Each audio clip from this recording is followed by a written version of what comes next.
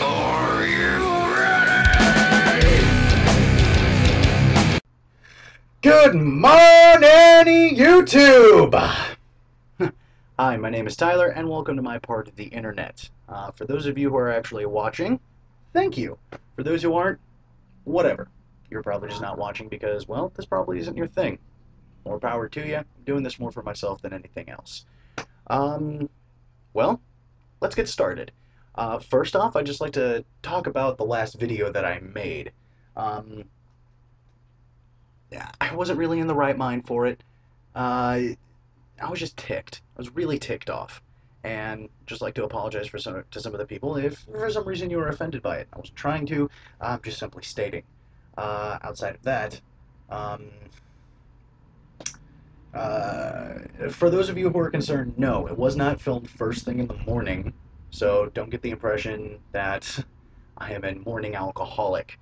I'm really not by any means or any stretch of the imagination. It was about mid-afternoon, probably about 4:30, when I actually recorded that.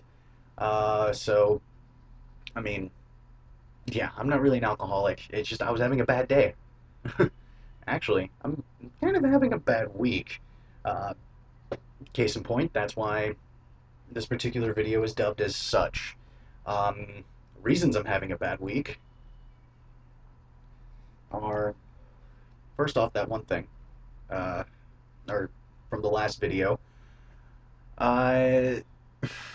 just really something that set me off. It put me in a bad place, and I was not very happy about that at all. Second thing, as to why it's really not my week, well, it's actually not even me. Two of my roommates. I'm not going to drop their names because I don't know if they actually want to be mentioned on this or not. They pretty much left me and my other roommate with the rest of the rent.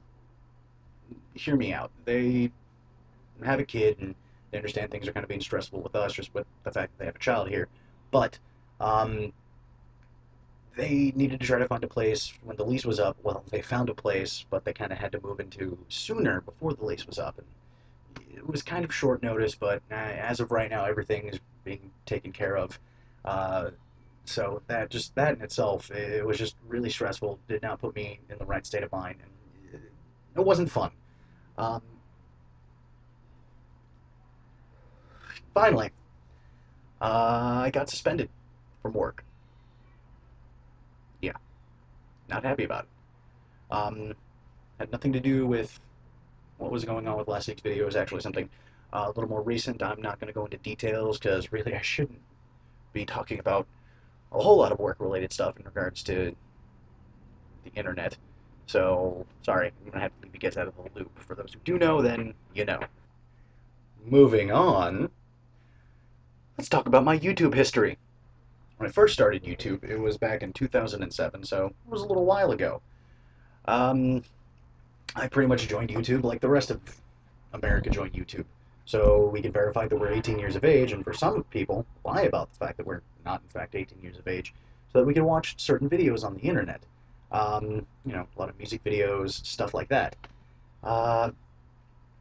And I really didn't do anything with that YouTube account. Actually, I take that back. I think I started it probably closer to 2005, really. Just so, again, I could just watch those videos that you needed to verify your age with. Uh, Back in '07, my friend Zach came to me and he knew that I had a digital camera. Probably wasn't the best quality at the time, but he wanted to know if I could come to a couple of the shows that he was doing and pretty much record some videos for his band called Graves. You can see some of their performances on my YouTube channel.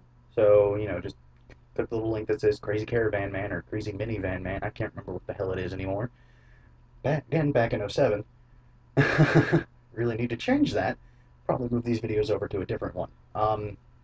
But yeah, he came to me for that, and I also had a kind of a strange, funny idea where I thought it'd be great to do some interviews with them. So it was a four-man band. You have Danny D Cells, Danny, I can't remember what the heck his name is, Josh, and Zach. All four of those guys I took interviews with.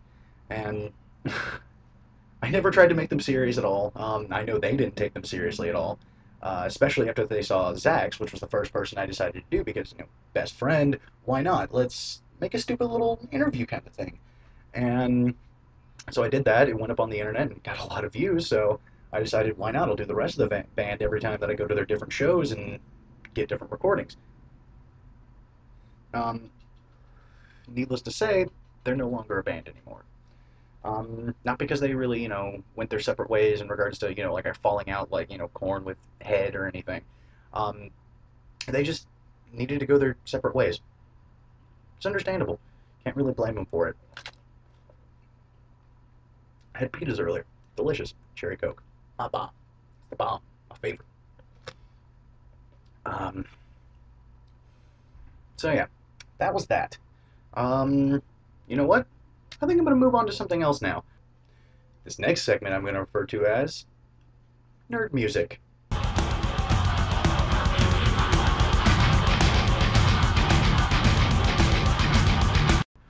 Let's start off with what you just heard there, in that little, thing. Uh, that's a band called Shockwave. They haven't been around for a while. I don't know everything about them. I just know that I recently heard about them thanks to a get together with none other than my friend Zach.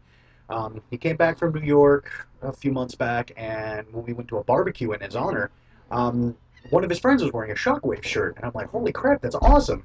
Because what it was it was the Decepticon symbol all up on his chest with it saying Shockwave on the top, but on the Decepticon symbol itself, it had like a bandana around its face, so it was like, Shockwave with the Decepticon symbol like that. And I thought that was really neat, and I asked him about it, and he said they were a hardcore band that was just really nerdy and friggin' loved Transformers, especially on the Decepticon side.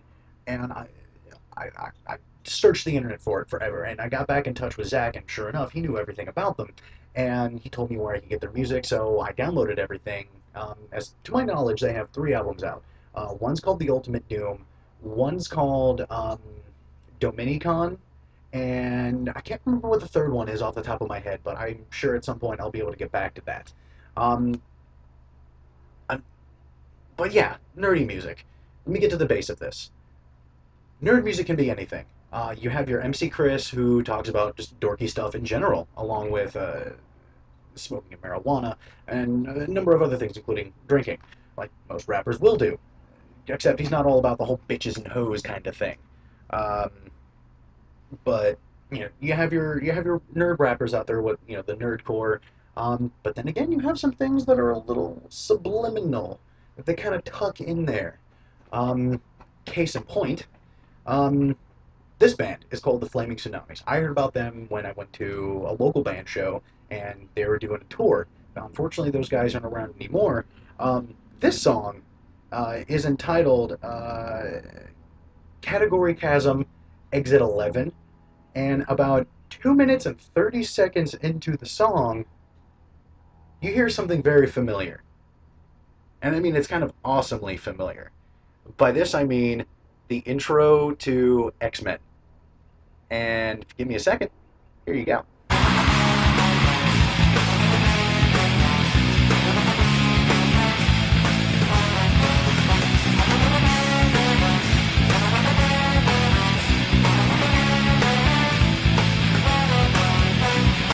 Alright, real quick, I just want to apologize. The name of that song by the Flaming Tsunamis isn't Category Chasm Exit 11, it's Purgatory Chasm Exit 11.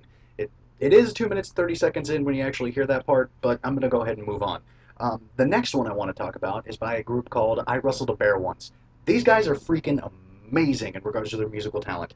They have a female vocalist that you can't tell is actually a female vocalist at first because she's just so freaking brutal until you get to like a really, really slow part, which is unheard of with these crazy hardcore bands.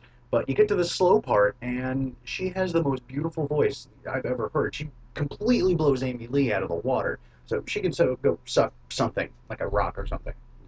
I don't know. Might have musical talent in there if she sucks out of it. But, but yeah, these guys are great. And I kind of want to see them live, but until then, here's this song. Um, Back when I was in Solanum, one of my buddies, or our guitarist who taught me how to play the bass, um, showed them to me. And this is one of the first songs outside of Tastes Like Kevin Bacon. This song is called Ulrich Firelord, Breaker of Mountains. They have pretty awesome names for their songs. This thing that he kind of introduced me to, he's like, dude, you got to hear this. I call it Go Go Gadget Breakdown because it's the it's the Inspector Gadget intro, you know, the da na na na na na na na na thing, and it's a two-part breakdown where it's like really fast and then just dun dun dun dun dun. Well, hear for yourself.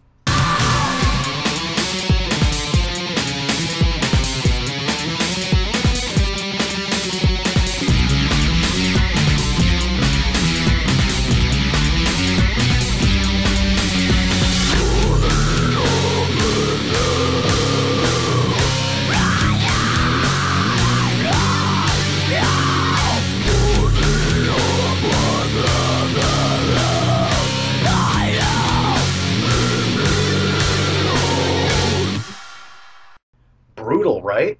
That's what I said when Danny showed me that, and I nearly lost my shit, and it was amazing. It just completely threw me for a loop, and shortly after that, he's like, "By the way, we have something that we want to show you," and he just completely blew me away because we were trying to write a song, a new song, and they didn't really know what direction they were going to take it. It ended up having nothing to do with this particular thing that I'm about to mention, but for all the people that are Transformer fans, such as myself,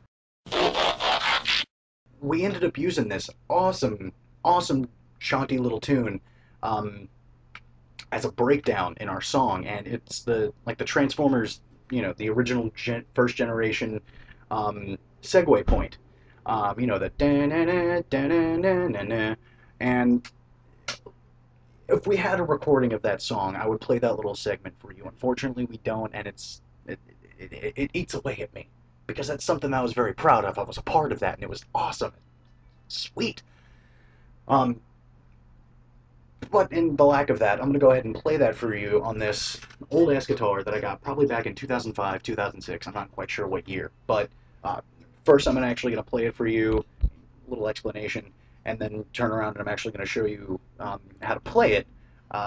Don't know tablatry or the name of the chords. I just know finger placement. I was a really bad student. But all right, here we go.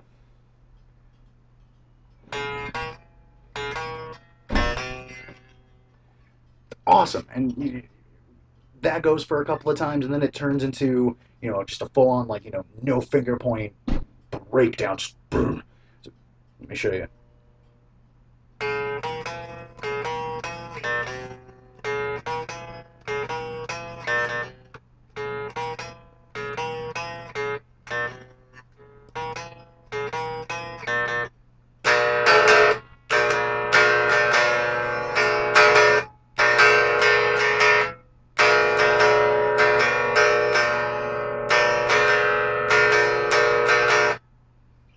Believe me, it sounds a lot more epic when, the drums are in there, the rest of the guitars, the vocalist, and just screams and everything. It was the most metalist Transformers thing I'd ever heard outside of Shockwave, which, by the way, um, the other name of that album that I mentioned earlier, that one is called Omega Supreme.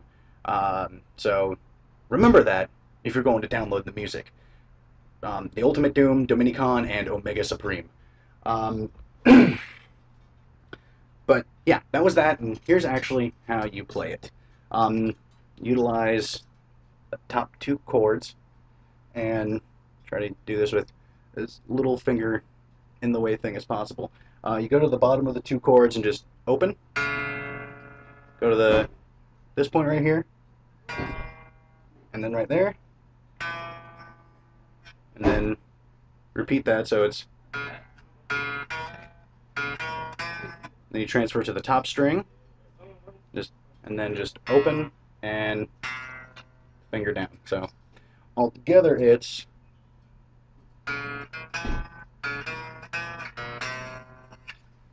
So if you guys ever just want to get bored and play that on your guitars, do it. It's really fun.